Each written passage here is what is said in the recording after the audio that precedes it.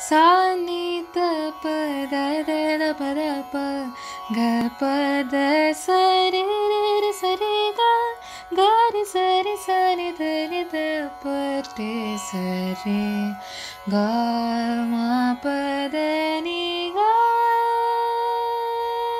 re ga re sa. Do you hear that familiar tune? Every tune that we hear in a music is made up of something called the swaras. A swara is essentially the sound of a musical note or frequency. Together, these form the basic melodic structure of music. So, how many swaras are there? Essentially, there are 7 basic swaras in Indian music. These are sa, re, ga, ma, pa, dha, and ni.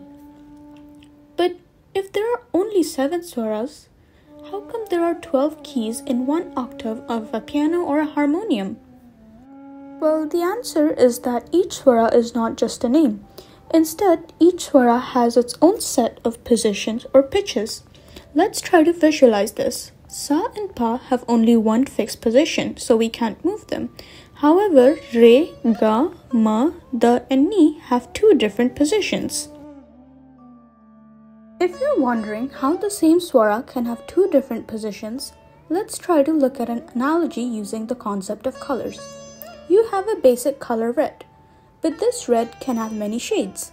A darker red may be called maroon and a lighter red may be called pink.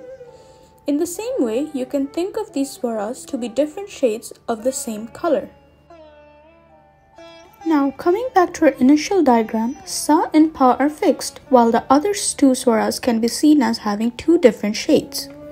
Usually, a raga, which is a melodic framework of notes progression, is made up of 5, 6, or 7 swaras. A change in position in even one of the swaras entirely changes the rag.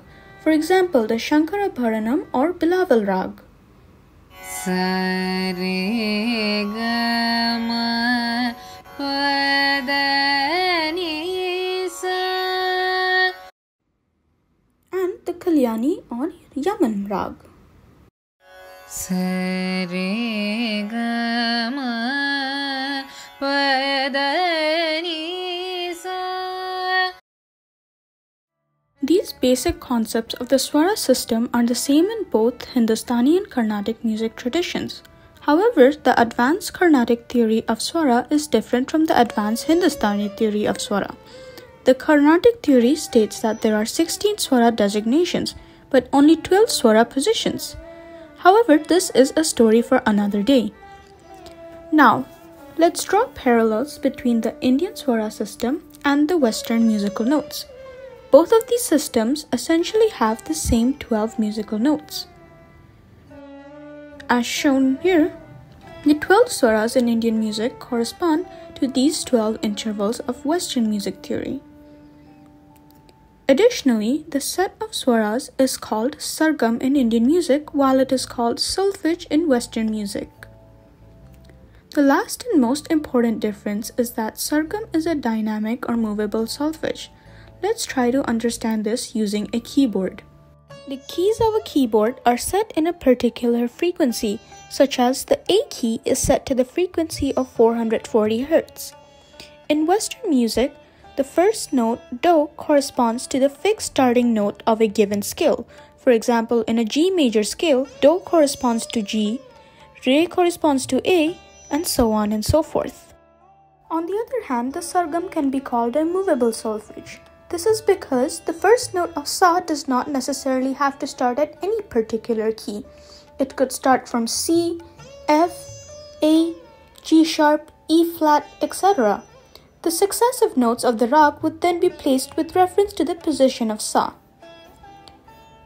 This is an example of the Shankara Bharanam in 3 different shrutis, C, D, and G sharp shruti. Indian classical music is all about the celebration and exploration of swaras, and this is exactly what we do here at IIE. Thank you for watching.